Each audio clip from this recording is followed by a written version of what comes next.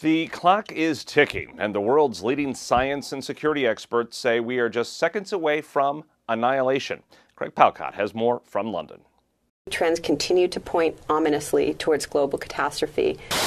The war in Ukraine, an expanding conflict in the Mideast, and saber-rattling from North Korea, just some of the many security threats facing world leaders in 2024. Those threats prompting the Bulletin of Atomic Scientists to keep their doomsday clock set as close to annihilation as ever before. Just 90 seconds to midnight, the theoretical point of global destruction. We once again set the doomsday clock to express a continuing and unprecedented level of risk. The scientists created the doomsday clock back in 1947, reflecting nuclear tensions during the early days of the Cold War. Since then, it's been updated every year to warn society how close it's coming to destroying the world. This year, the group cited several ominous new trends, including the first expansion of the U.S. nuclear arsenal in decades, to keep pace with similar expansions in China and Russia. In many ways, we're setting ourselves up for a three-way arms race, which is unprecedented and quite concerning. So the picture is quite bleak. They did cite some positive trends, like the possibility for AI to render some nuclear programs obsolete, but also warned there's a strong risk the technology will also be used for misinformation. That's really bad because the threat multiplier effect means